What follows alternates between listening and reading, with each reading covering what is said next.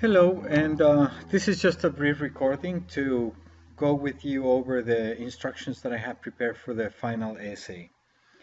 As I have explained to many of you, because of some of the technical glitches that I have had with the course, and because I'm determined to work with you so that you can complete it successfully, I have made a number of decisions, one of which has been that in terms of deliverables, we are working on three elements. One is your annotations. You should have to have minimally 8 annotations to have a passing grade, and 10 if you want to have a full grade.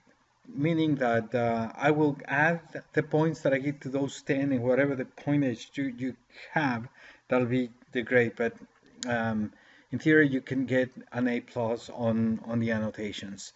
But you are welcome to submit more annotations up to 13, which is the total that I have prepared as instructions for you.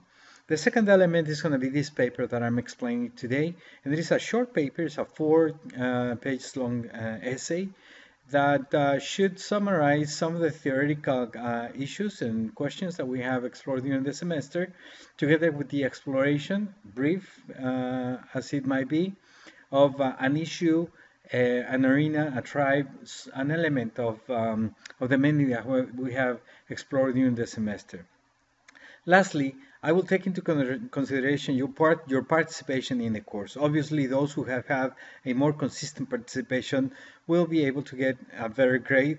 But again, based on the fact that we have had some of the inevitable glitches of a first iteration of the course, I want to be fair and give you every opportunity to get a passing and a good grade.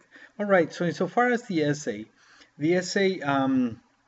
is meant to give you an opportunity to explore and account for some of your readings and some of your explorations.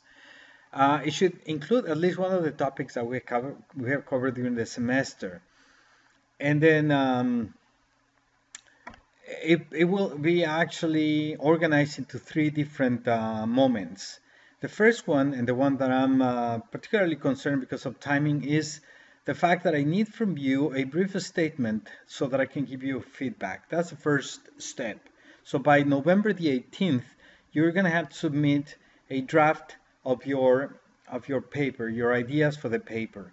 I am going to be posting on this on this lecture, and then on the cover page of the course, a link to the submission. I will also be sending you an email with the link for the submission, so that one way or another you will be able to access the, um, you will be able to have the access point for this exercise. The second moment in the process of submission will be a mandatory copy editing of your papers. So by December the 4th, you will be submitting a copy of your finalized draft of your paper to one of your peers, and then she or he will exchange that paper with you, and you will be copy editing each other's papers. That should happen on December the 4th. Then you will give it back to your peers and submit with the final changes by December 11th.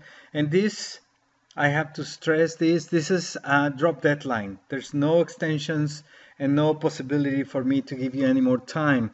So you're going to have to submit by December 11th the finalized copy of your paper that has been copy edited to me, to be able to earn that grade for the semester. Okay, that's insofar as the steps, step 1, 2, and 3. Please keep this in mind. The guidelines for writing is like any other paper in social and behavioral sciences. Should be copy edited. I have highlighted here that I love subheadings. I want to see subheadings in your paper.